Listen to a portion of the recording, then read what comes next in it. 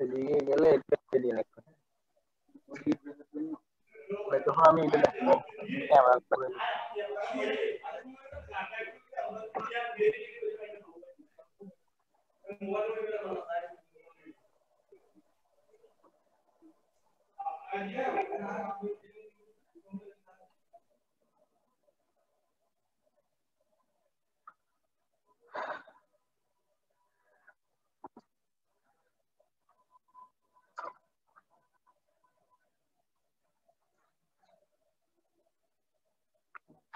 আচ্ছা ঠিক আছে। আমাদের আজকে দুইটা টপিক, একটা হলো রিটেনশন। রিটেনশনটা পরে বলি, এটা একটু ছোট। হেমোরয়েডসটা বেশি বড়, এটা আমরা একটু করি এবং এটা ইম্পর্টেন্ট। তাহলে হেমোরয়েডস বা পাইলসও বলে, এটা হচ্ছে সাধারণ মানুষের ভাষা পাইলস, আর আমাদের মেডিকেলের ভাষা হচ্ছে হেমোরয়েডস।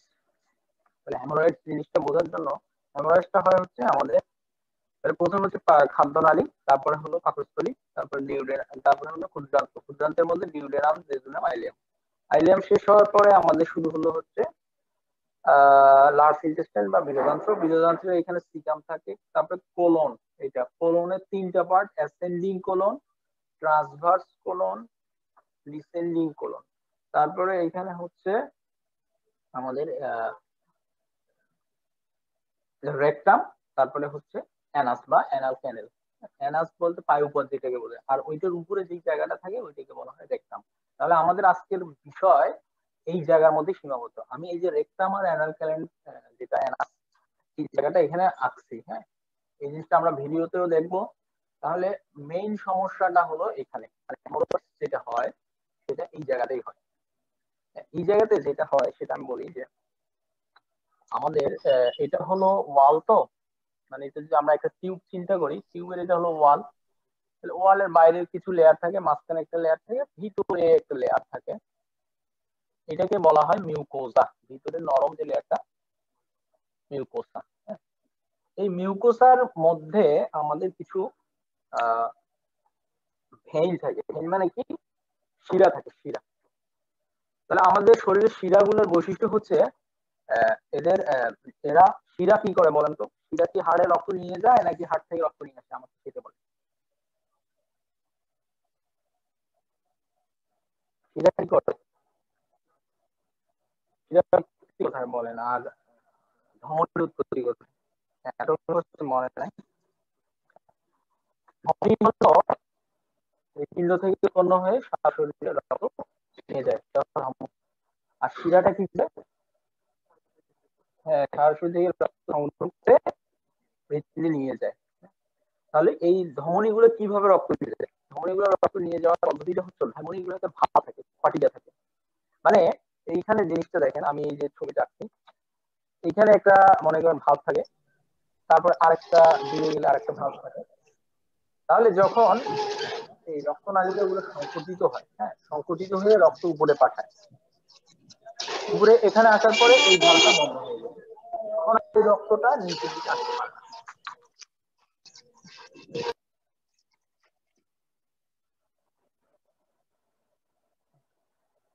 নিচের দিকে যখন আসতে পারবে তখন এটা উপরে চলে যায়। এইভাবে আমাদের ধরেন পায়ের রক্ত, হাড়ের রক্ত সবগুলো আস্তে আস্তে করে হৃৎপিণ্ডের দিকে ঢোকে।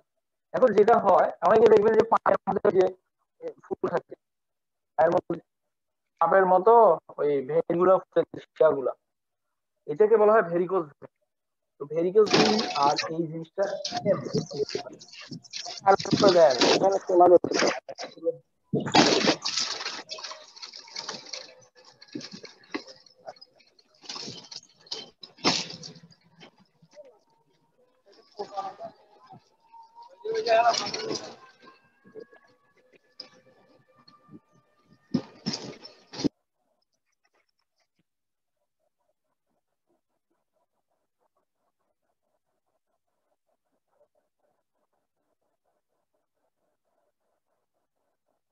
আচ্ছা, যাই হোক, এই ভাল্ব গুলা, তাহলে এটা তো আমার দরকার হচ্ছে না। এই জিনিসটা আমি জাস্ট বুঝাইলাম যে আসলে রোগটা কোথাকার। আমাদের যে খাদ্য পরিপাক তন্ত্রটা আছে তার শেষ একদম লাস্ট জায়গায় গিয়ে হেমোরয়েডস এর সমস্যাটা, এটা আমরা এখন যদি যাই, এই জিনিসটা আমি এখানে আঁকছি। তাহলে আমি যেটা বললাম যে আমাদের যে ধমনী শিরাগুলো থাকে এগুলোতে এরকম ভাব থাকে, তারপর আরেকটা ভাব থাকে, মানে এইভাবে যখন সংকোচনের ফলে রক্ত একটু সামনে যায় তখন এটা বন্ধ হয়ে যায়, আর একটু সামনে যায় এটা বন্ধ হয়ে যায়। এখন যদি কোনো কারণে এই ভাবগুলো যদি নষ্ট হয় বা কাজ করতে না পারে তাহলে কি হবে বলেন তো? রক্ত কিন্তু উপরে যেতে পারবে না। তখন রক্তগুলো ওই নিচের শিরার মধ্যে বা হাতের শিরা, পায়ের শিরা এগুলোর মধ্যে জমা থাকবে। এই জন্য যখন যাইতে পারে না তখন দেখবেন যে এগুলা চলে যায়, মানে কি রক্তগুলোকে ঠিকমতো পাঠাতে পারতেছে না, এখানে জমা হয়ে থাকতেছে, স্ট্যাসিস হয়ে থাকতেছে। আচ্ছা, এইরকম শিরাগুলা আমাদের এই যে মিউকোজাটা বললাম না, এই মিউকোজাটার জাস্ট নিচে এরকম শিরা থাকে, ছোট শিরা। এখন এই শিরাগুলার যখন ভালভগুলো যখন নষ্ট হয়ে যায় কারণে, তখন ওই শিরাগুলো ফুলে যায়। এটা বুঝতে পারছেন? তাহলে এই যে মিউকোজাটার নিচে যদি এরকম যদি শিরাগুলা যদি ফুলে ফুলে যায় তাহলে মিউকোজাটাও ফুলে যাবে। তাহলে আস্তে করে যেতে হবে, এই ছবিটাতে দেখেন,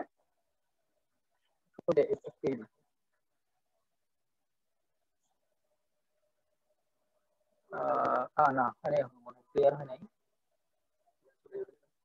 চলে গেছে ক্যামেরা চলতেছে। আর একটু উপরে হবে স্যার ক্যামেরা। এটা উপরে ধরতে হবে মনে হয়, না নাকি নিচে ধরতে হবে? হ্যাঁ, এটা একটু দেখাইতে হবে জিনিসটা। দেখা যায়, দেখা যাচ্ছে?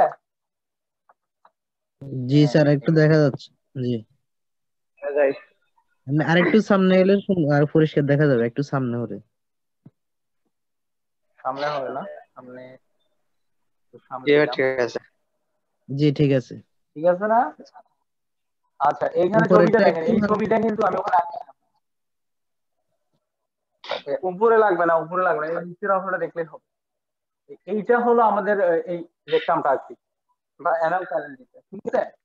তাহলে আমি বললাম যে এই যে এটা হলো মিউকোজা, উপরের যে লাল লেয়ারটা, এটা মানে এই দিক দিয়ে কাটা হয়েছে জিনিসটাকে, এভাবে লম্বা লম্বি কেটে ফেলা হয়েছে। একটা টিউবকে যদি আমরা লম্বা লম্বি কাটি তাহলে তাহলে টিউবের এই অংশটা দেখা যাচ্ছে, ভিতরের অংশটা, ঠিক আছে?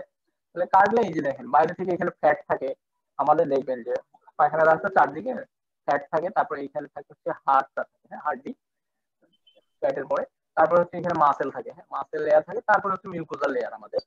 এটা এই যে জায়গাটা মিউকোজা, এই যে এগুলো দেখতেছি আর এটা কি জিনিস এটা আমি বলতেছি। আচ্ছা, এই যে একটা ফোলা জিনিস দেখা যাচ্ছে না, জিনিসটা একটা মনে হচ্ছে একটা টিউমারের মতো ফুলে আছে জিনিসটা। আচ্ছা, এই জিনিসটাই হচ্ছে ওর ভিতরে কি হচ্ছে, ওর ভিতরে যে ওই যে ইয়াটা ছিল, আমরা বললাম যে শিরাটা ছিল, শিরার ওই ভাবটা ফুলে গেছে। তো ওই শিরাটা কিন্তু ভিতরে ফুলে গেছে, সেই জন্য উপরে যে চামড়াটা ছিল মানে মিউকোজাটা ওইটাও ফুলে গেছে, ফুলে এরকম হয়ে আছে, ঠিক আছে?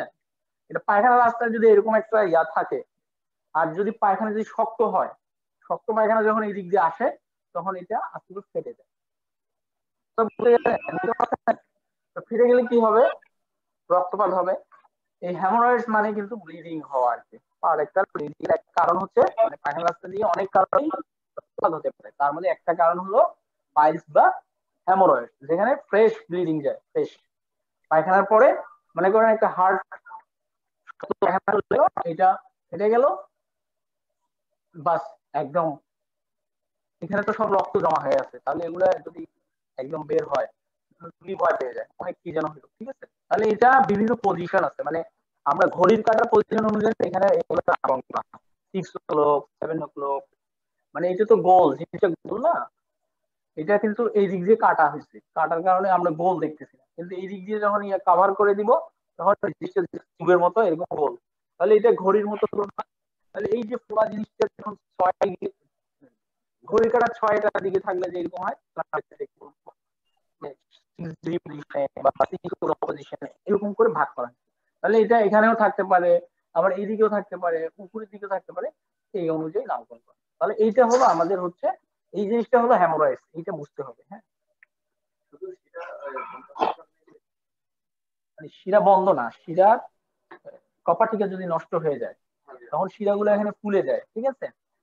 এটা হলো হ্যামোরয়েডস। অন্য কারণেও ব্লিডিং হতে পারে, সেটা যেমন ফিস্ট আছে, কিসের একটা কথা আছে, হ্যাঁ ওইটা আলাদা। Now we have several areas called vascular cushions.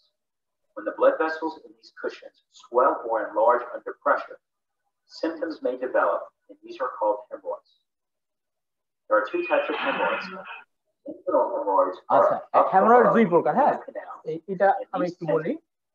hemorrhoids তাহলে আমরা ক্লাসিফিকেশনটা পড়ে ফেলি। মানে একটা হলো ইন্টারনাল মানে হচ্ছে ভিতরে, আর একটা হলো এক্সটার্নাল। হ্যাঁ এক্সটার্নাল মানে হলো বাইরে। তাহলে এখানে একটা লাইন থাকে, সেটা আমরা Cause prolapse of tissue and bleeding. এটা হচ্ছে internal. External hemorrhoids are large. এই জিনিসটার জন্য আসলে এক্সটার্নাল দেখা যাচ্ছে না। It can cause severe pain and discomfort. হ্যাঁ মানে ওই যে একটা খাসকাটা অংশ দেখলাম না আমরা, ওর নিচে হলে ওইটাকে বলা হয় হিলটন লাইন। হিলটন লাইনের নিচে হলে সেটাকে আমরা বলি হচ্ছে এইখানে দেখেন জিনিসটা, এই যে এগুলো হচ্ছে শিরা, হ্যাঁ হলুদ শিরা, হলুদ জিনিসগুলো। আচ্ছা এই জিনিসটা কি কেউ নিয়ে যেতে পারবেন? এটার জন্য তো দেখাই যাচ্ছে না। আচ্ছা আচ্ছা এই জিনিসটা আমি এখন আচ্ছা এখানে, হ্যাঁ ঠিক আছে এই দেখেন এটা মজাদার একটা জিনিস। এই যে এগুলো কিন্তু কি জিনিস বলেন তো, এই যে হলুদ নীলগুলা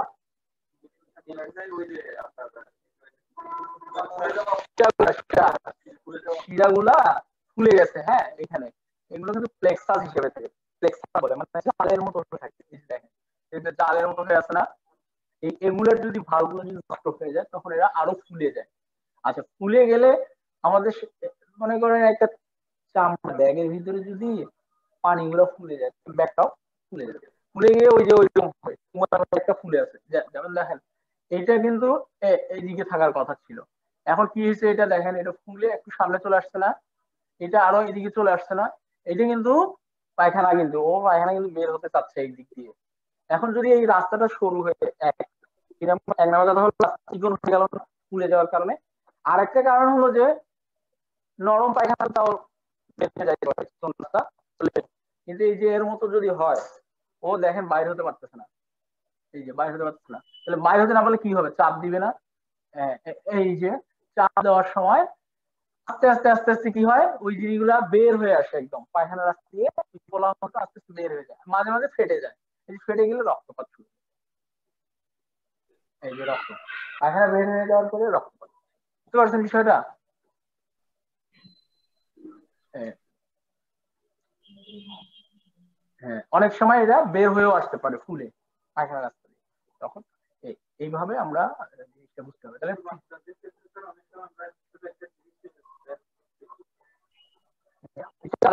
রেকটাল প্রলাপস একটা কথা আছে, মানে অনেক সময় দিয়ে বের হয়ে আসে, ওইটা আরেকটা জিনিস। আর এই যে হ্যামোরয়েড, হ্যামোরয়েড বললাম আসলে ধমনীর শিরাগুলো এই যে এখানে এখানে এটা না, এটা তো আমেরিকা দেখতে অন্য জিনিস। আচ্ছা এটা হলো একটা ট্রিটমেন্ট, হ্যাঁ ট্রিটমেন্টের একটা, এটা হচ্ছে একটা ট্রিটমেন্টের ইয়া, এটা আমি পরে দেখাচ্ছি। তাহলে আমরা মোটামুটি বোঝা যাচ্ছে বিষয়টা না যে আসলে কি হয়। হ্যাঁ হ্যাঁ ক্যামেরাটা এই দিচ্ছি।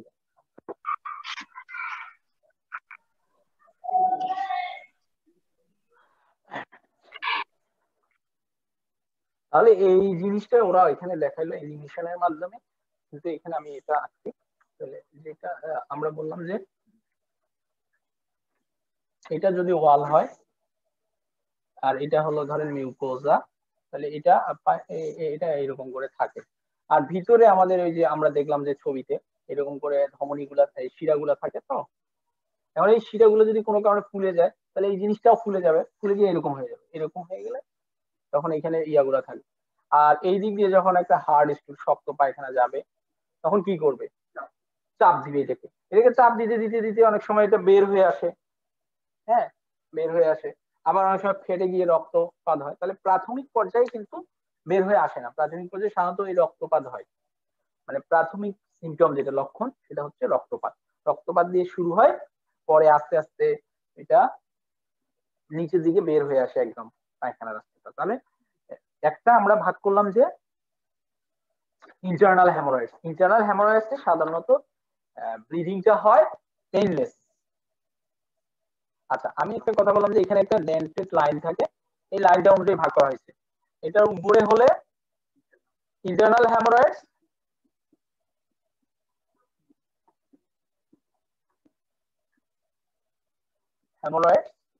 আর নিচে যদি হয় এক্সটার্নাল হ্যামোরয়েড। ঠিক আছে, এই যে একটা ক্লাসিফিকেশন ইন্টারনাল এক্সটার্নাল। আর একটা আমরা ভাগ করতে পারি ডিগ্রি অনুযায়ী। হ্যাঁ, ডিগ্রি অনুযায়ী হচ্ছে first degree, second degree, third degree, fourth degree. হ্যাঁ, তাহলে আমি বললাম যে এক্সটার্নাল, হ্যাঁ একটা কথা লিখে রাখেন, এক্সটার্নালের ক্ষেত্রে ব্লিডিং হওয়ার সময় পেইন হবে, কিন্তু ইন্টারনালের ক্ষেত্রে পেইন হবে না।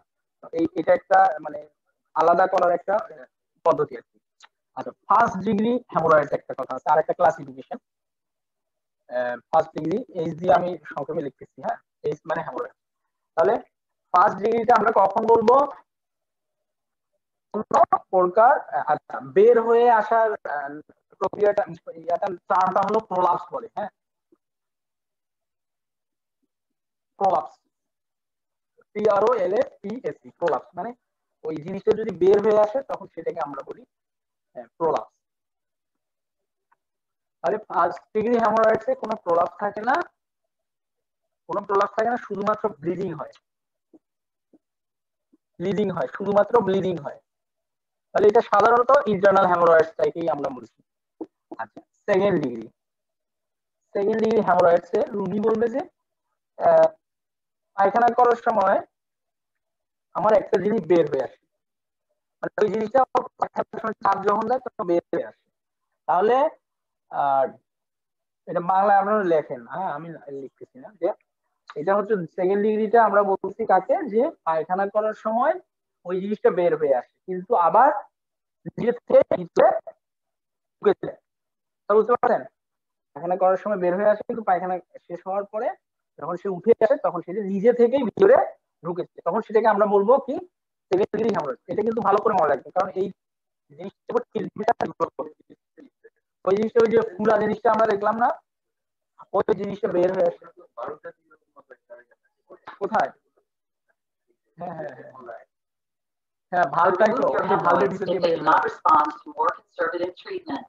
Hemorrhoidal veins are blood vessels within the walls of the rectum and anal canal. Hemorrhoids, also known as দেখা polyps, যায় না স্যার, বুঝে যায় না। become swollen and the tissue around them becomes inflamed. A swollen vein near the opening of the anal canal is called an external hemorrhoid. A swollen vein within the rectum is called an internal hemorrhoid. Internal hemorrhoids are classified by how advanced. এটা একটু দেখাই, এটা একটু check করুন তো। ক্যামেরার উপরে ওঠাতে হবে স্যার। ঠিক আছে। They are. First degree internal hemorrhoids are those that always remain inside the rectum. এটা হচ্ছে ফার্স্ট ডিগ্রি, এটা ভিতরেই Second থাকে। degree internal সেকেন্ড hemorrhoids ডিগ্রিটা দেখেন যখন পায়খানা করে তখন বের হয়ে আসে, and বের then হয়ে আসছে return to the inside of the আবার rectum ঢুকে on গেল, their own. নিজে থেকে ঢুকে যাবে। Third degree internal third degree হলো hemorrhoids extend outside the rectum বের হয়ে during আসবে the bowel কিন্তু movement and then must be pushed back inside হ্যাঁ the হাত দিয়ে rectum. ঢুকাই দিতে হবে, নিজে থেকে ঢুকতে হবে।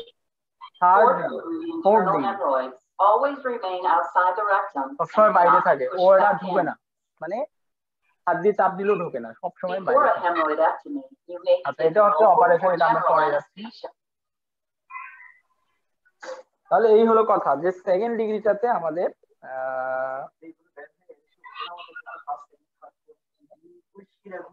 মানে শিরা গুলা যে দলা পেকে আছে না, হ্যাঁ দলা পেকে, কিন্তু ওটা দলা পেকে আছে আগে থেকে, কিন্তু ওখানে রক্ত সব সাধারণত ওই মতো থাকে না, কিন্তু আমরা বললাম যে যখন এই কপাটি গুলো নষ্ট হয়ে যায় তখন রক্ত থাকতে পারে না, ওখানে জমা হয়ে থাকে। তো জমা হয়ে থাকলে ওটা দলা পেকে, তো দলার শিরাগুলো তো বাইরে থাকে না, তার উপরে একটা কাভারিং থাকে, পর্দা থাকে, তাহলে মিউকোজা সহ ও ফুলে থাকে। তাহলে এখন যখন পায়খানা যাইতে থাকে অনেক দিন ধরে, তখন এটা আস্তে আস্তে নিচে নামতে থাকে, বুঝতে পারছেন? এটা নিচে নামতে থাকলে এক পর্যায়ে সেটা কি হয়, ফার্স্ট ডিগ্রিতে শুধু ব্লিডিং হয়, নিচে নামে না। সেকেন্ড ডিগ্রিতে হয় কি নিচে নামে, পায়খানা করার সময় যখন চাপ দেয় তখন নিচে নামে, কিন্তু পায়খানা করার পরে আপনার নিচে থেকে উপরে উঠে যায়। থার্ড ডিগ্রিতে কি হয় নিচে নামে কিন্তু নিচে থেকে উপরে থাকে। হ্যাঁ ওটা থার্ড ডিগ্রি।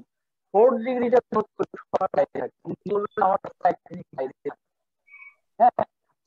অনেকের ঘাম হয়ে যায়, ঘাম হয়ে যায়, ইনফেকশন হয়ে যায়। ফোর্থ ডিগ্রিতে এই সমস্যাগুলো হয়, তখন অপারেশন লাগে। মানে আমাদের আমরা সাধারণত সেকেন্ড ডিগ্রি পর্যন্ত বা খাবার যে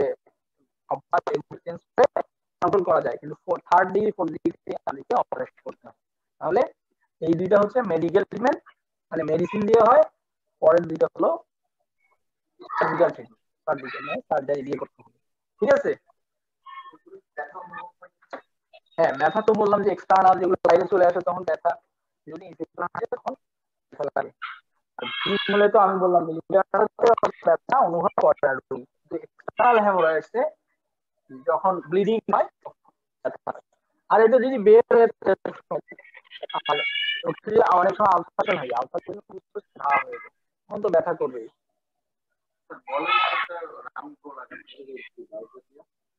কোথায় থাকবে বলের মতো থাকতে আসলে।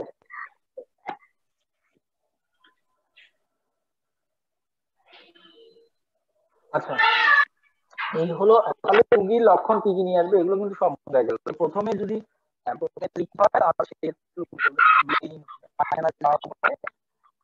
করার পর ব্লিডিং হয়ে যায় হতে পারে।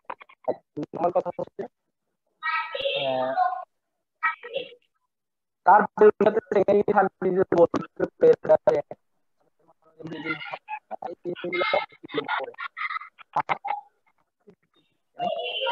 বের হয়ে গেছে যখন পায়খানা করতে গিয়ে কথাগুলো ক্লিয়ার আসতেছে না স্যার।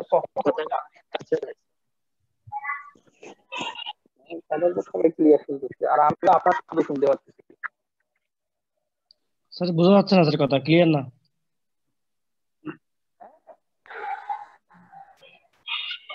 ক্লিয়ার না কি?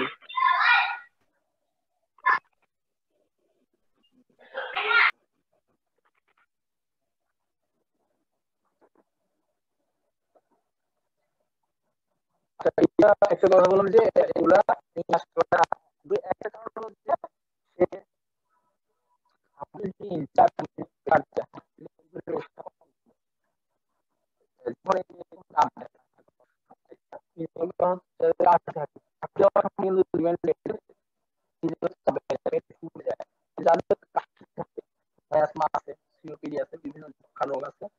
কাশি এদের ক্ষেত্রে এরকম হতে পারে, মানে বের হয়ে আসতে পারে। এই জিনিসগুলা রোগীর ক্ষেত্রে ঠিক আছে?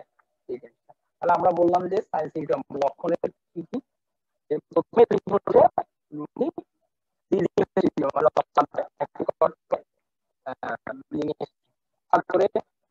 রক্ত চলে যায়, তাহলে ইন্টারনাল হলে কোনো ব্যথা থাকবে না, এক্সটার্নাল হলে তারপরে হচ্ছে এই মানে কষা পায়খানা, তারপরে হলো কাশি থাকবে, ক্রনিক কাফের একটা হিস্ট্রি থাকবে, এই জিনিসগুলো। তারপরে যদি বের হয়ে আসে তাহলে বের হওয়ার হিস্ট্রি দিবে, ওগুলো তো বোঝাই যাচ্ছে। ওখানে তেমন কোনো পরীক্ষা নেই, পরীক্ষা করে যে বের করতে এরকম না, কিন্তু আমরা ইয়া করতে পারি, এই যে রেক্টাল একটা এক্সামিনেশন করা যায়, পার রেক্টাল এক্সামিনেশন বা প্রক্টোস্কোপি বলে।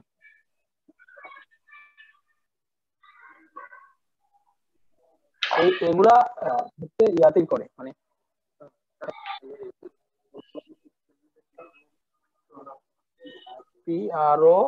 PROLAPSE prolapse. প্রলাপস মানে কোন একটা জিনিসটা হচ্ছে কোন একটা টিউবের ভিতর দিয়ে আর একটা টিউব বের হয়ে আসে বা আরেকটা জিনিস বের হয়ে আসে। যেমন হচ্ছে মাসিকের রাস্তা যদি বের হয়ে আসে তখন আমরা বলি হচ্ছে ইউটেরাইন প্রলাপস।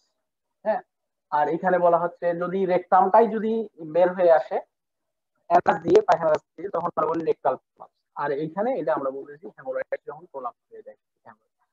আচ্ছা এই প্রক্টোস্কোপি পরীক্ষাটা সাধারণত ওয়ার্ডে করা হয়, মানে একটা ইয়া থাকে এরকম, একটা ইয়া থাকে, ইনস্ট্রুমেন্ট থাকে, এইভাবে দিয়ে লাইট মারলেই দেখা যায় ক্লাসগুলা, মানে এই যে হেমোরয়েডস এর ইয়াগুলো। হেমোরয়েডস আমরা কি বললাম, ওই ফুলা ফুলা থাকে, এগুলো দেখা যায়, ঠিক আছে, প্রক্টোস্কোপি। ওইরকম কোনো এখানে ইনভেস্টিগেশন নাই। হ্যাঁ, পরে যখন বের হয়ে আসবে তখন সমস্যা হবে।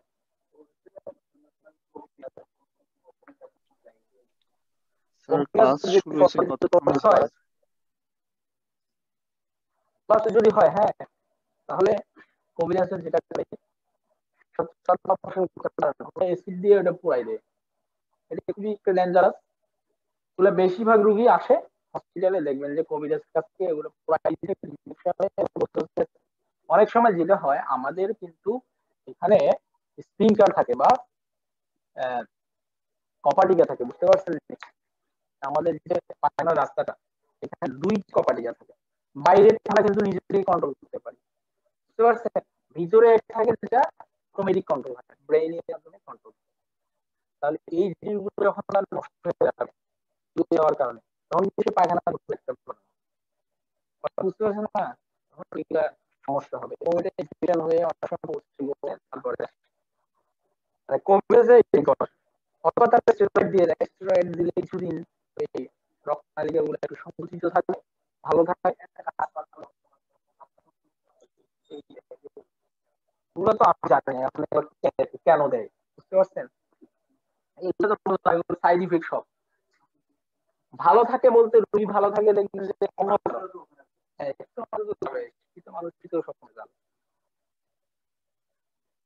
আর এরা যেটা করে সেটা হচ্ছে এইটা করে,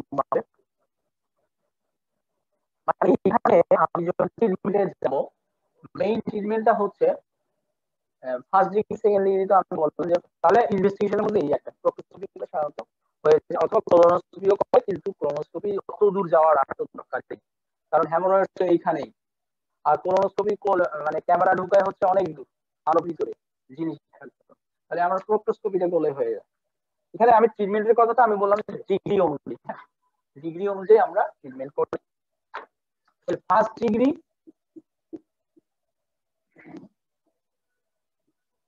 আর হলো সেকেন্ড ডিগ্রি। সেকেন্ড ডিগ্রি কোনটা বলেন তো? অটোমেটিক নিজে থেকেই ঢুকে যাবে। এদের ক্ষেত্রে আমরা বলি যে মেডিকেল ট্রিটমেন্ট। মেডিকেল মানে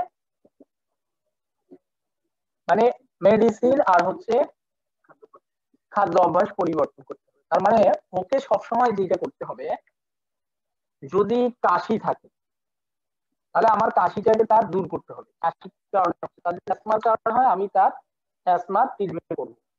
তার যদি অন্য কোনো কারণে কাশি থাকে সেটাকে আমাকে ট্রিটমেন্ট, মানে কোন কারণে তার কাশিটাকে কমাইতে হবে। তাহলে কাশি কমানোর জন্য যে ট্রিটমেন্ট আমরা সেইটা দিব।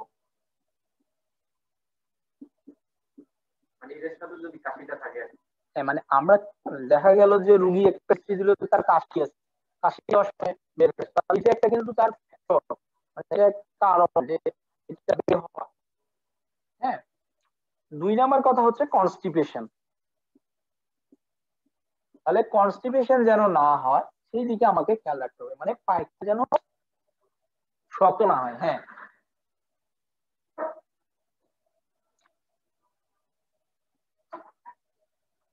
পায়খানা শক্ত হলে তাহলে আর প্রথমে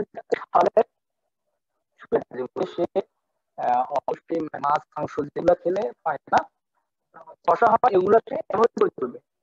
এবার যেমন শাকসবজি, হ্যাঁ, যে এগুলো বেশি করে খাবে। ভাত নরম করে খেলেই যে নরম হয়ে, কারণ ভাত কিন্তু নরম হয়েই পেটে যায়। আমি যত সব খাবার খাই এতে নরম হয়েই পেটে যায়, কারণ মুখে আমার দাঁত আছে না, এত শক্তিশালী দাঁত। ফাইবার জাতীয় খাদ্য খেতে হবে আর কি, ফাইবার জাতীয় খাদ্য খেতে হবে, এইগুলো বেশি করে খাইতে হবে, পানি বেশি করে খাইতে হবে, হ্যাঁ, শাকসবজি এগুলো বেশি করে খাইতে হবে। এই জিনিসগুলো বেশি করে খাইতে হবে, মানে মেইন টার্গেট আমার হচ্ছে তার পায়খানাটাকে নরম রাখা। হ্যাঁ, এইটা যেমন তো আমরা কিছু ট্যাবলেট আছে যেগুলো আবার পায়খানা নরম রাখে, হলো নরমাল, তারপরে হ্যাঁ হ্যাঁ ডুরালেক্স, নরমাল, এই জিনিসগুলো হ্যাঁ জি। হ্যাঁ, এই ড্রাগগুলো আমরা ব্যবহার করতে পারি। হ্যাঁ, ডুরালাক্স আছে, তারপরে স্যার রোগীর কোন যেমন পর্যায়ে গেলে অপারেশন করতে হয় স্যার? এটা আমি বলতেছি তো, আমরা ট্রিটমেন্ট করতেছি। তাহলে এই যে ডুরালাক্স বলেন বা নরমানাল ট্যাবলেট এগুলো আছে না, এই জিনিসগুলো আমরা তাকে নিব যেন তার পায়খানাটা কনস্টিপেশন না হয়, এই দিকে খেয়াল রাখতে হবে। আর অতিরিক্ত যদি ব্লিডিং মনে করেন ব্লিডিং বন্ধ হচ্ছে না, সেক্ষেত্রে দিতে পারি, এটা ব্লিডিং ইমিডিয়েট বন্ধ করার জন্য আমরা দিতে পারি।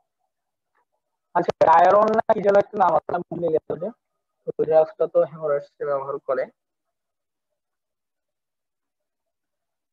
দেখতে হবে। বিকেএফ হ্যাঁ, বিকুল না না,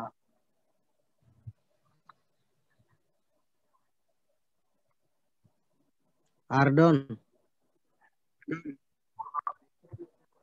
হ্যাঁ, গরুর মাংস খেলে তো কনস্টিটিউশন হবে। সব মাংসেই হচ্ছে মানে প্রোটিন কার্বোহাইড্রেট। হ্যাঁ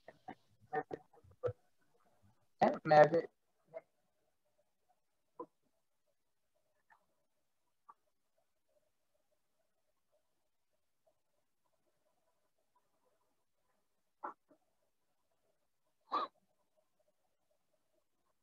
এই ড্রাগগুলো আমরা ব্যবহার করব। তারপরে আমাদের চলে যেতে হবে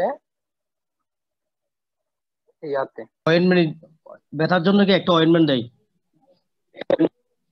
অয়েন্টমেন্টটা ওটাই হচ্ছে দেওয়া যাবে?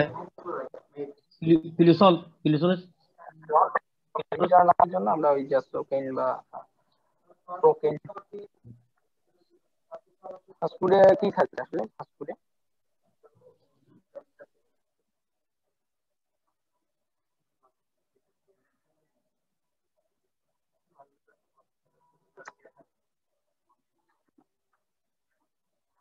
আচ্ছা, ওই একটা ডায়োরিন, হ্যাঁ এটা আমি বলে দিলাম, হচ্ছে ডায়োসমিন আর হেসপেরিডিন। হেসপেরিডিন দুইটা কম্বিনেশন থাকে, এগুলা কিন্তু ব্যবহার করে যদি ব্লিডিং হয়। হ্যাঁ, ব্লিডিং এর ক্ষেত্রে এই জিনিসটা ব্যবহার করা হয়। ব্লিডিং এর ক্ষেত্রে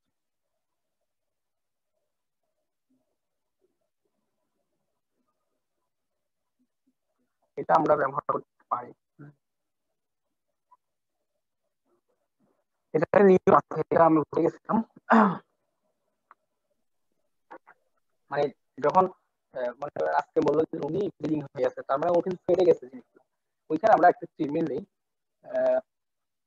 এটা ব্র্যান্ড নেম হচ্ছে, এরা সাধারণত ভ্যাসো কনস্ট্রিকশন করে, মানে রক্তনালিকা গুলোকে ইয়া করে। এটা হচ্ছে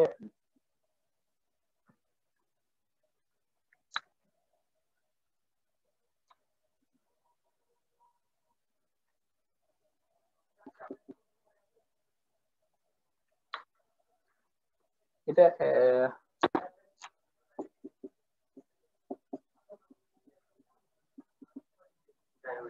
হ্যাঁ, এটা এটা এখানে দুইটা জিনিস থাকে, এটা কোনো স্ট্রেংথ তা অভাব বলা যাচ্ছে না।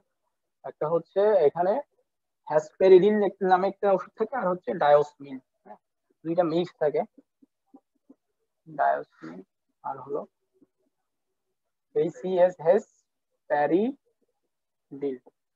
এইচইএস পিইআর। আচ্ছা, এটা যেটা করে সেটা হচ্ছে যে যখন ব্লিডিং হলো তো আজকে, ওই প্রথম 2 দিন তাকে ছয়টা ছয়টা মানে ছয়টা খাইতে হবে, মানে দুইটা দুইটা দুইটা করে 2 দিন খাইতে হবে, মানে একদিনে তাহলে কয়টা হবে, ছয়টা হলো না? আরে এমডি তো বললাম, এগুলো মিক্সড অবস্থায় থাকে, এটা তোমার লিখতে হবে না এমডি, এটা বুঝতে পারবে। এটা হলে 450 থাকে মনে হয়, আর এটা কত জানি থাকে আমার মনে নেই। আচ্ছা, এইটা হলো হ্যাঁ হ্যাঁ, 450, হ্যাঁ, এটা নরমাল তাই না? স্যার ডায়োরিন স্যার কয়টা, 2টা করে স্যার 3 বেলা নাকি? এটা হলো এটা এই খাবার নিয়মটা হলো যে যদি ব্লিডিং হয় একটু রাখতে হবে। কারণ আজকে ব্লিডিং হচ্ছে, তাহলে প্রথম 4 দিন হলো সে 6টা করে, মানে 2 2 2, হ্যাঁ প্রথম কয়দিন খেলো 6 দিন, তারপরে হলো পরে 4 দিন সে খাবে 4টা করে, মানে 4টা বলতে সে সকালে 2টা হলো রাতে 2টা হলো এরকম। আর এটা 6টা করে 4 দিন, 6টা করে 4 দিন, 4টা করে হ্যাঁ 4টা করে 2টা করে হ্যাঁ পরে একটি করে 2-4 দিন খাওয়ার পরে তাহলে ডেইলি ফর নেক্সট 3 উইকস খাওয়া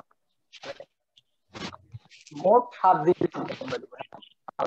তাহলে 4 দিন সে অর্ডার করাবে বাকি বাকি হচ্ছে 4টা করে খাবে 3 দিন তাহলে টোটাল 7 দিন গেল। এমনি আমরা যদি 2-3 মাসও ট্রিটমেন্ট দেওয়া যায় সেই ক্ষেত্রে আমরা অনুযায়ী দিব তখন অনুযায়ী মানে 2টা করে প্রিভেন্শন হিসেবে ঠিক আছে। হ্যাঁ চাইল্ডে কি লস হয় নাকি পাইলস হয়? হ্যাঁ না স্যার অনেক চাইল্ডে ডাক্তার তখন দেখা যায় ডাইরেক্টলি, স্যার অনেক ডাক্তার দেখা যায় ডাইরেক্টলি এনরক্সিল দিয়ে যায়, এনরক্সিল দিয়ে যায়, এনরক্সিল বুঝি নাই ব্লিডিং বন্ধ হওয়ার জন্য এনরক্সিল দিয়ে যায়। হ্যাঁ এটা ব্লিডিং বন্ধ করার জন্য ইনস্টেল দিতে পারি আমি একদিন দিতে পারি আরো যা কিছু আছে কিন্তু এটা হলো আচ্ছা 3rd ডিগ্রিতে আর 4th ডিগ্রিতে সাধারণত সার্জারি লাগে। হ্যাঁ সার্জারি করাটা ভালো। আচ্ছা আমরা একটু ভিডিও দেখি কিভাবে করে অপারেশন দেখা যায়।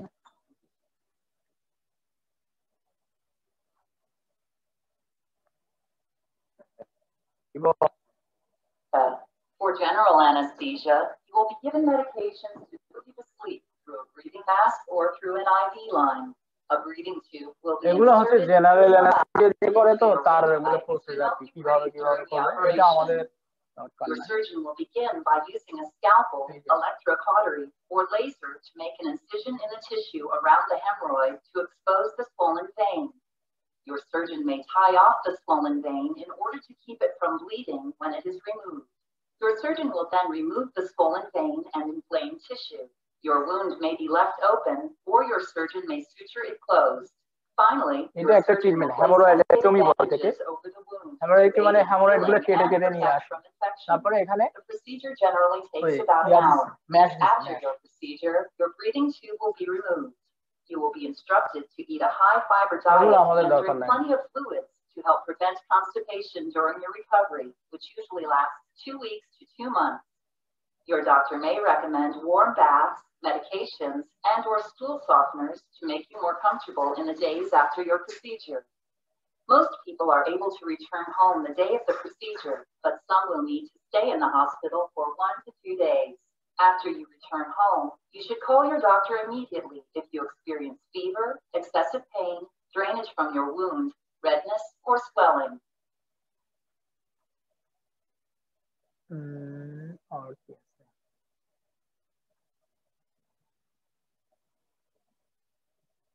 A thrombosed external hemorrhoid is when a hemorrhoid on the outside develops a blood clot underneath it. This typically results in severe pain in a hard, firm lump or nodule in the anal region.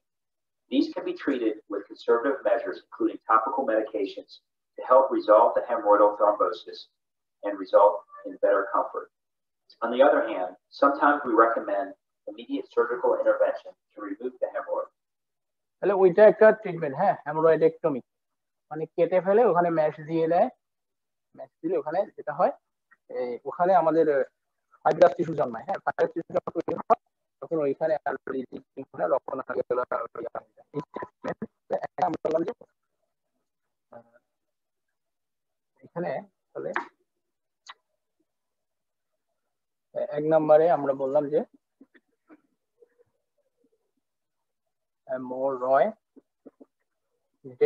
Haemorrhoidectomy মানে কেটে ফেলা। একটা আছে লঙ্গ operation করে।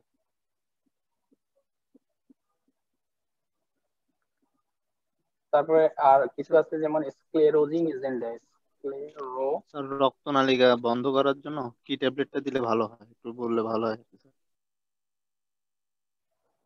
রক্তনালীকে বন্ধ করতে হবে কেন?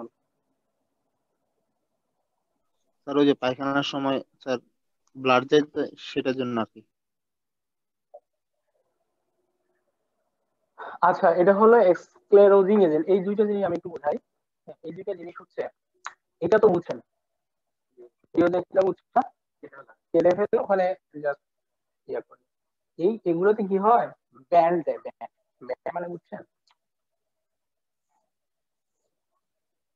এটা তো, এটা মনে করেন এখানে একটা ফুলে আছে, এখানে একটা ফুলে আছে, তাহলে এখানে যেটা করে আচ্ছা, মানে আমরা যদি কোনো জিনিসগুলোকে কি করে, এটা ওই লং অপারেশন মাধ্যমে জাস্ট একটা ব্যান্ড ঢুকাই দেয়। ব্যান্ড মানে বুঝতে পারছেন, আর ব্যান্ড করে না, মেয়েরা চুলে ব্যান্ড দিয়ে চুল বাঁধে না, এই ব্যান্ড আর কি। তো ব্যান্ড একটা যদি আমি এখানে ঢুকাই দিই, তাহলে কি করবে, এখানে চাপ দিয়ে এদেরকে ইয়া করে রাখবে, চেপে রাখবে জিনিসটা, আর রাস্তা বন্ধ করে রাখবে না। আচ্ছা, চেপে রাখবে, এটা একটা জিনিস। 2 নম্বর কথা হচ্ছে, ও আস্তে আস্তে আস্তে ওটা ওইখানে ইয়া হয়ে যাবে, জিনিসটা স্ক্লেরোসিস হয়ে যাবে। স্ক্লেরোসিস বা বলে ফাইব্রাস টিস্যু হবে, মানে এখানে নর্মাল যে টিস্যু থাকে ওইটা টিস্যু থাকবে না। যেমন তাদের ওই যে কেটে গেলে ওখানে কি হয়, প্রথমে একটা ইয়া হয় না, স্কার হয় না, ওইটা কিন্তু নর্মাল টিস্যু না, মানে ওইখানে যেই কলাটা থাকে, টিস্যুটা থাকে, ওইটা কিন্তু তখন একটা টিস্যু পুরো এই জিনিসটা এখানে হয়। তখন অন্য জিনিস এই ফাইব্রাস টিস্যু দিয়ে পূরণ হয়ে গেলে তখন এটাকে আর ব্লিডিং হয়। এই স্ক্লেরোজিং এজেন্টে এটার কাজও ওই রকম। এখানে কিছু ফেনল আর হচ্ছে ফেনলের সাথে আর হচ্ছে কর্টয়েল বা এই ধরনের কিছু একটা জিনিস মিক্স করে দেওয়া হয়, তখন ওরা এখানে আস্তে আস্তে আস্তে রক্তনালিকা গুলোকে ইয়ে করে। তাহলে মোস্ট এখন এই দুইটা হচ্ছে বেশি মানে প্র্যাকটিস হয়, হেমোরয়েডেক্টমি হয় অথবা লং অপারেশন হয়।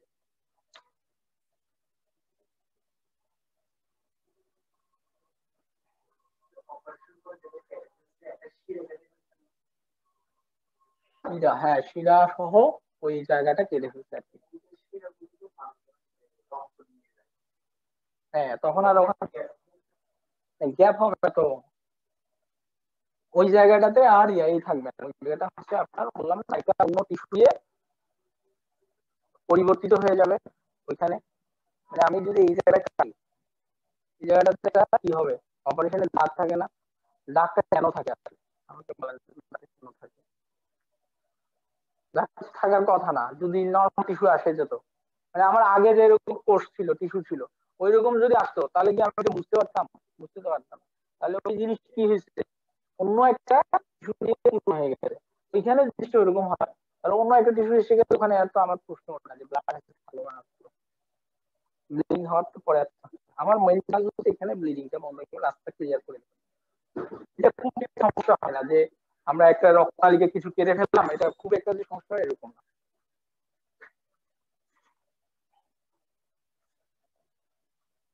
আচ্ছা, এটা হলো হেমোরয়েড। আমরা আর একটা জিনিস আছে, তারপরে এই ভিডিওটা আর একটু দেখতে হবে, তাহলে আমাদের জিনিসটা ক্লিয়ার হবে। তাহলে আমি একটা ছোট্ট জিনিস আছে, এটা একটু পরে, রিটেনশন।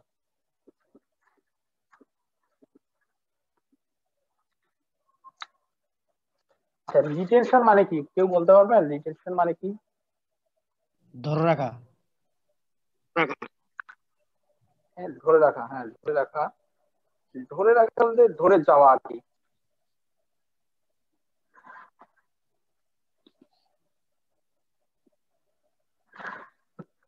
মানে এখানে রিটেনশন বলতে বোঝাচ্ছে ইউরিনারি রিটেনশন, বুঝছেন? মানে প্রসাব প্রসাব আটকে যাওয়া, ধরে রাখা না। ধরে তো রাখা, এটা তো আটকে যাওয়া। নর্মাল। হ্যাঁ, প্রসাব আটকে যাওয়া, হ্যাঁ, এটা হলো ইউরিনারি রিটেনশন বলে। এটা বিভিন্ন কারণে হতে পারে, কিন্তু মানুষের একটা সাইকোলজিক্যাল কারণেও হতে পারে। সাইকোলজির কারণে দেখবেন আপনি হচ্ছে না, হ্যাঁ, বাসে ভ্রমণ করতেছেন, সাইকোলজিক্যাল কারণেও হতে পারে। তারপরে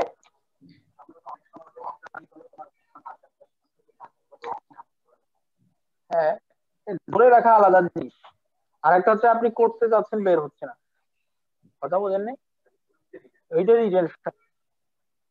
মানে আপনার প্রস্তাব চাপ আছে কিন্তু আপনি বের করতে পারছেন না, এটা হলো রিটেনশন। আর আমরা ধরে রাখছি যে নর্মাল, কিন্তু আমি রাখতেই পারি, কিন্তু হ্যাঁ ক্ষতি তো হবে। সব প্রস্তাব তো এগুলো আর ভালো জিনিস না, বুঝলেন?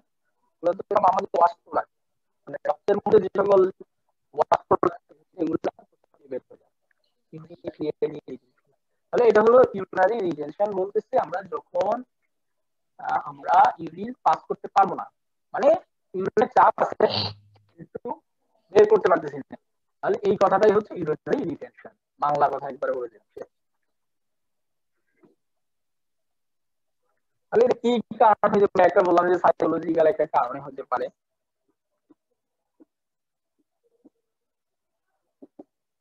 তারপরে ইয়ার একটা প্রভাব থাকে, হ্যাঁ, এনভায়রনমেন্ট মানে পরিবেশ।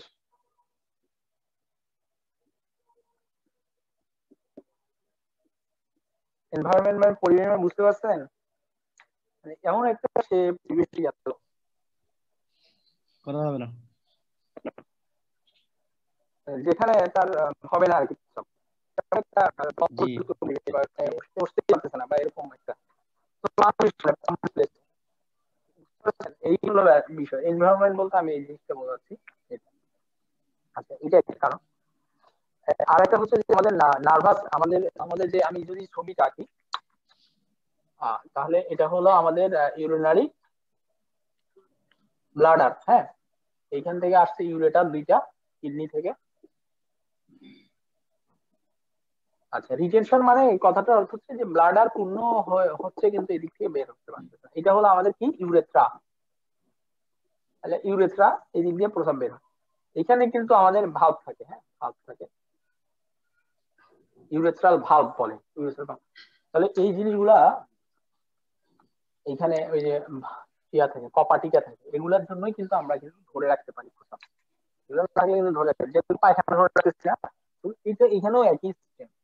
তাহলে এই জিনিসগুলো কিন্তু নিয়ন্ত্রণ হয় ব্রেন থেকে, যখন ব্রেন থেকে একটা সিগন্যাল এসে এখানে যে, হ্যাঁ এখানে যে আমি ভালভের কথা বলছি না, এগুলো আসলে কিছু না, এগুলো হচ্ছে মাসেল, পেশি, পেশি দিয়ে তৈরি। তাহলে পেশিগুলো যখন সংকোচন হয় তখন এটা বন্ধ হয়ে, রাস্তাটা বন্ধ থাকে, নর্মালি বন্ধ থাকে। যখন প্রস্রাবের চাপ আসে না, তখন এই চাপের কারণে এখান থেকে একটা সিগন্যাল ব্রেনে চলে যায়। ব্রেন কি করে তখন এখানে একটা সিগন্যাল, তখন এই জিনিসটা রিল্যাক্স হয়, রিল্যাক্স হলে আরো প্রস্রাব করি। কোনো কারণে যদি আমাদের এই জায়গা থেকে কোমরের এই জায়গা থেকে কিন্তু আমাদের নাকটা বের হয়ে গেছে, এইখানে যে স্নায়ুগুলো, বুঝতে পারছেন? স্নায়ুগুলো কি হয় আমাদের সুষমান যেটা, সেখান থেকে বের হয়ে বিভিন্ন জায়গায়। এইখানে কারো আঘাত পেয়েছে, ধরেন কোনো কারণে তার একটা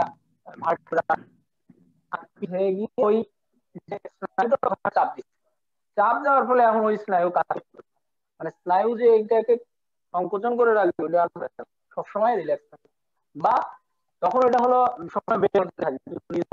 আর আর যদি হয় ওইটার কারণে এটা সবসময় সংকুচিত থাকে, তাহলে সংকুচিত থাকলে তখন আর সে বের করতে পারবে না, এটা ইয়া হয়ে থাকে। আর একটা জিনিস হচ্ছে আমাদের এই জায়গাটাতে কিন্তু প্রোস্টেট থাকে, প্রোস্টেট গ্রন্থি থাকে, প্রোস্টেট গ্রন্থি বা গ্ল্যান্ড থাকে। এটা অনেক সময় কি হয় বড় হয়ে যায়, বড় হয়ে কি হয় চাপ দেয়, চাপ দিলে রাস্তাটা কি হয়ে যায়, চিকন হয়ে যায়, চিকন হয়ে অনেক সময় বন্ধ হয়ে যায় অনেক বড় হলে, তখন সেটা হতে পারে, ঠিক আছে। আবার অনেক সময় বিভিন্ন অপারেশন যখন করে, অপারেশন করলে স্পাইনাল দেয়, মানে এই দিক দিয়ে অনেক সময় অ্যানাস্থেসিয়া দেয়। হ্যাঁ, তখন কিন্তু এখানে যদি স্পাইনাল কর্ডে যদি কোনো ঝামেলা হয়, তখন ওই যেটা বললাম যে যেই স্নায়ুটা গিয়ে রিল্যাক্স করে তারা কাজ করতে পারবে, তাহলে সবসময় যে সংকোচন থাকে। তাহলে একটা বললাম যে পোস্ট অপারেটিভ মানে অপারেশনের কারণে যদি ওই ইয়া হয়, এখানে মানে জায়গাটাতে অ্যানাস্থেসিয়া দেয়। অনেকে দেখে থাকবেন যখন সিজার তখন এই দিক দিয়ে অবস্থাটা শুরু হয়, তাহলে ওইটা যদি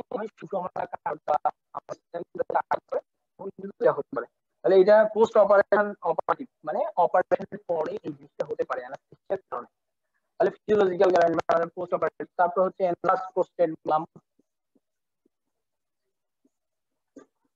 প্রোস্টেট গ্রন্থিটা যদি বড় হয়ে যায়, ঠিক আছে। আর কি এখানে যদি একটা পাথর এসে যদি আটকে যায়, ইউরিনে কিন্তু পাথর তৈরি হয়, কিডনিতেও পাথর তৈরি হয়, এখানেও পাথর তৈরি হচ্ছে। পাথর এসে এখানে বন্ধ করে দিলে তখন সেটা কিন্তু ইয়া হতে পারে। তাহলে ইউরিনারি ব্লাডার স্টোন যদি হয়, হ্যাঁ, স্টোন হলে তখন এনলার্জ প্রোস্টেট,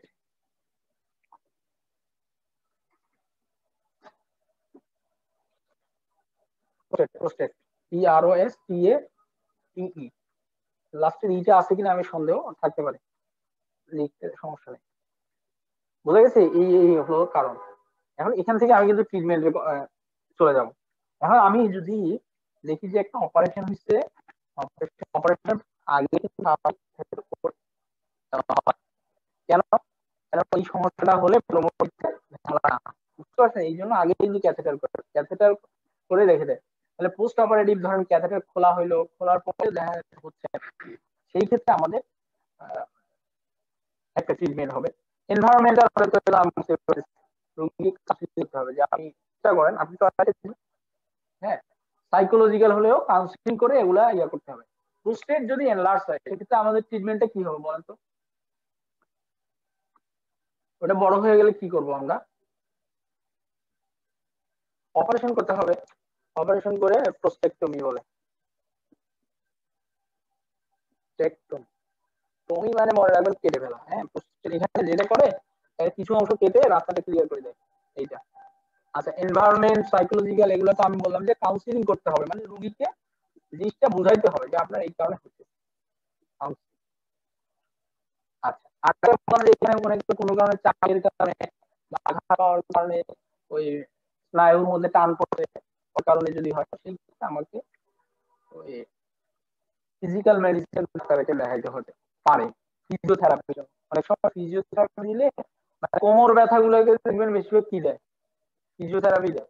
ফিজিওথেরাপি দিলে যখন ওই আঁকা বাঁকা হাতগুলো সোজা হয়ে যায় তখন ওই চাপটা কমে গেলে তখন ওইটা হতে পারে। আচ্ছা, আর একটা হঠাৎ করে যদি বন্ধ হয়ে যায়, আমরা একটা জিনিস দিই, একটা ট্রিক্স আছে, সেটা হচ্ছে যে ওই সাইকোলজিক্যাল হোক বা ইয়ার কারণে হলে অসময় আমরা এই জায়গাটাতে একটা কাজ করে, সেটা হচ্ছে যে alternate hot and cold water দিয়ে ইয়া করে।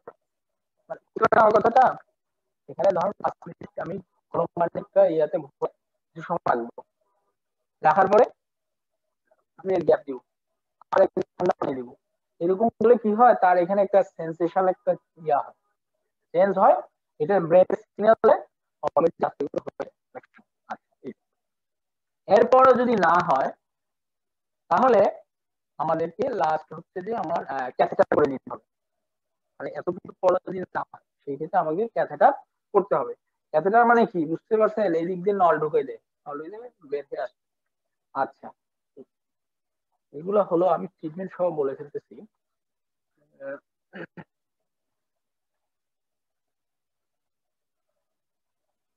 অনেক সময় ক্যাথেটার করা যায় না, হ্যাঁ, এখন ক্যাথেটার করা যাবে না বলেন?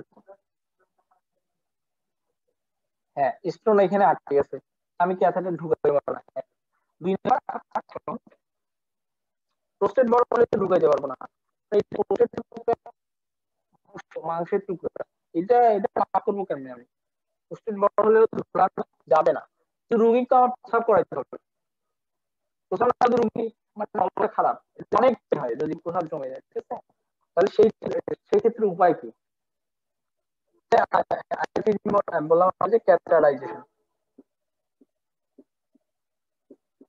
ক্যাথেটারাইজেশন এটা নাই একটা হলো সুপ্রা, সুপ্রা মানে উপরে, হ্যাঁ, পিউবিক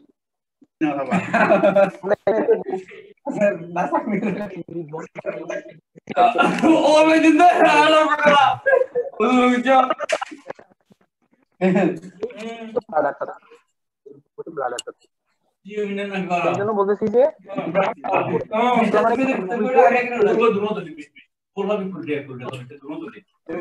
তুলে হাতে দিন ডাবিয়া গেদিল এর এর সাথে তুলে তাহলে গুরু না গুরু তুলে হ্যাঁ জানা হবে আচ্ছা সুপ্রাপিউবিক আচ্ছা আমাদের এই যে ইয়াটা আছে না ব্লাডারকে কিন্তু সিস্ট বলে না সিস্টাইটিস বলে না সিস্টাইটিস আমরা যখন ইয়া পড়ছিলাম ইউরিনারি ট্র্যাক্ট ইনফেকশন তখন দেখবেন যে ওই পাইলোনেফ্রাইটিস তারপরে সিস্টাইটিস ইউরেথ্রাইটিস তাহলে ব্লাডারকে কিন্তু আরেকটা নামে ডাকা হচ্ছে সিস্ট মেডিকেল টার্মে ওইখান থেকে সিস্টাইটিস আসছে তাহলে সিস্টেকটমি টমি মানে আমি বলছিলাম কেটে ফেলা তার মানে এটা কিন্তু ব্লাডার গোড়া কেটে ফেলে না এখানে এই কাহিনীটা আমি বলতেছি সুপ্রাপিউবিক মানে আমরা বললাম যে পিউবিসের উপরে তাহলে এখানে ব্লাডারটা থাকে তো এখানে ডাইরেক্ট ইয়া করে সুপ্রাপিউবিক সিস্টেকটমি করে মানে এই দিক দিয়ে আমরা একটা ইনসিশন দিব হ্যাঁ এখানে একটা ইনসিশন দিয়ে ভিতরে ব্লাডারটা আছে ব্লাডার যখন ফুলা থাকবে এটা তো বোঝা যাচ্ছে ওখানে একটা এখানে কেটে ফেলবো এই জিনিসটা তো আমি এইভাবে দেখাচ্ছি কিন্তু আসলে তো এটা একটা ব্যাগের মতো তাহলে ব্যাগের এখানে যে আমি একটা ফুটা করে এখানে জাস্ট এই দিক দিয়ে তাহলে তখন এটা একটা এমার্জেন্সি ওই জল দিয়ে প্রসাবটা আপাতত বের করতে হবে হ্যাঁ বের করা পরে যদি কোনো কারণ থাকে বের করে পাথর থাকলে পাথর বের করে ক্লিয়ার করতে হবে আপাতত তার ওইটা থেকে যাবে বা পুস্টেড থাকলে পুস্টেড অপারেশন করে তারপরে ইয়ে করতে হবে বাকি সময়টাতে ওর ওইটা রাখতে যে সকল ক্ষেত্রে আমরা এদিক দিয়ে কাটাটা ঢুকে পারবো না তাদের ক্ষেত্রে এইটা অপারেশন হ্যাঁ সুপ্রাপিউবিক সিস্টেকটমি বাকি প্রোস্টেটে বড় হয়ে গেলে প্রোস্টেটের অপারেশন করে ফেলতে হবে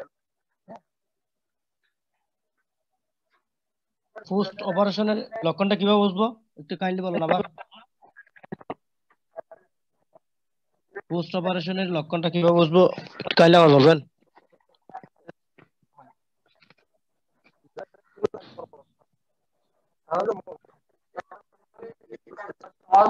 নরমালি থাকবে না অনেক সময় হয় কিডনিতে না এখানেও বাধা দিতে এই পাশে ওখানে রাতে বন্ধ করে দিতে পারে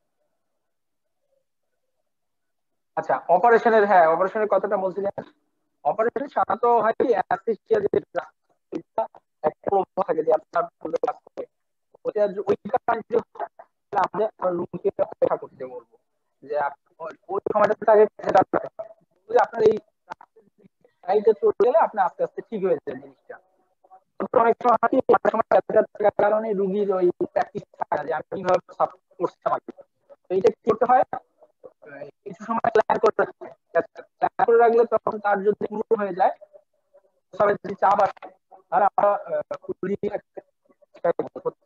ঠিক আছে এভাবে রিফ্লেক্স ফিরিয়ে এই সময় অপারেশনের থাকে না ওইটা ফিরে আনার জন্য আমরা ওই প্ল্যান করতাম বা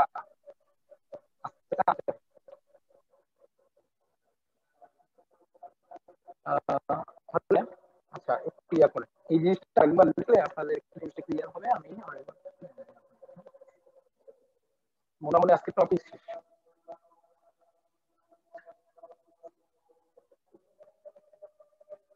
The procedure is carried out by using the CPH set of instruments.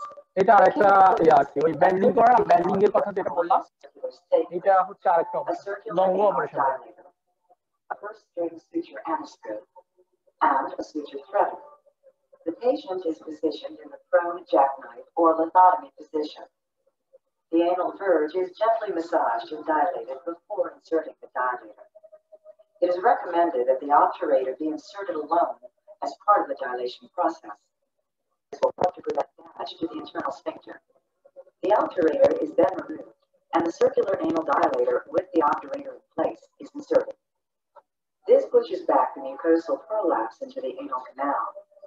It is important that the tubing aspect of the dilator, which is 3 centimeters in length, overlies the dentate line. This will help prevent damage to the dentate line and the internal sphincter.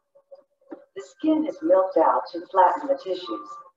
This will help ensure that the dilator has been inserted far enough to protect the dentate line. The phalange of the circular anal dilator is provided with 4 slots in order to secure to the perianal skin so that it is held firmly in place. The circular anal dilator is fully inserted and affixed to the perineum with 3 to 4 sutures. The purse string suture anoscope is inserted through the circular anal dilator, facilitating a circumferential purse string suture of only the mucosa and submucosa. The purse string is positioned near the tip of the anoscope. Use of 2,0-proline SH or monochrome on a UR6 needle is recommended for the purse string. The purse string sutures are placed close together, 6 to 12 small bites, to allow better traction of the mucosal prolapse. Each insertion of the needle is near the end point of the last insertion. The purse string should be at the same level circumferentially. At each stitch, the purse string suture anoscope is extracted, then rotated. দেখা যান না sir.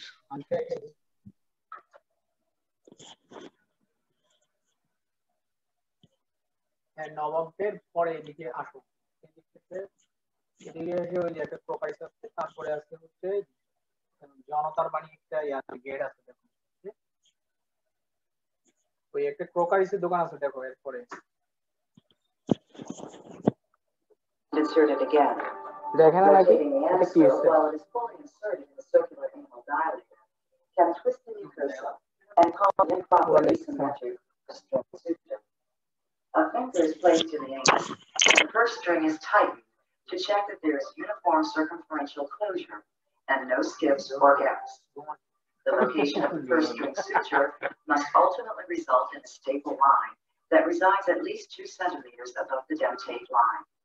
Once the purse string suture has been completed, the hemorrhoidal circular stapler is fully open and inserted with the end of the purse string suture. It must be confirmed that the anvil crosses the purse string. A careful examination is conducted to confirm that the entire circumference of the mucosa is up against the center of the rod. A surgical knot is made to secure the tissue onto the anvil shaft, and with the help of the suture threader, the ends of the threads are pulled through the lateral channels of the stapler. The stapler is then partially closed, advancing the stapler housing into the anal canal. The stapler housing of the hemorrhoidal circular stapler is longer than in conventional circular staplers and is provided with centimeter marks on top to facilitate its positioning in the anal canal. The anvil is fixed to the rod to avoid accidental detachment, and the stapler shaft is shorter than in conventional circular staplers. As the stapler is tightened, it is gently pushed into the anal canal, while moderate traction is maintained on the purse string, so that the prolapsed mucosa begins to be drawn into the stapler casing. The stapler is examined to ensure that it is aligned along the axis of the anal canal. Prior to firing, the 4-centimeter mark on the stapler casing is positioned at the level of the anal verge, placing the stapler line at the proper height. If the patient is a woman, check the posterior vaginal wall to be certain that it has not been incorporated in the staple line. As the stapler is closed completely, the orange indicator will advance to the low end of the green gap setting scale toward the smaller V, shaped for the shortest closed staple height. Tighter staple compression may reduce the risk of bleeding from the staple line. Be certain not to touch the safety until the device is ready to fire. Release the safety and fire in one fluid motion. Keeping the stapler fully closed for approximately 30 seconds before firing and approximately 20 seconds after firing acts as a tamponade, which may help promote hemostasis.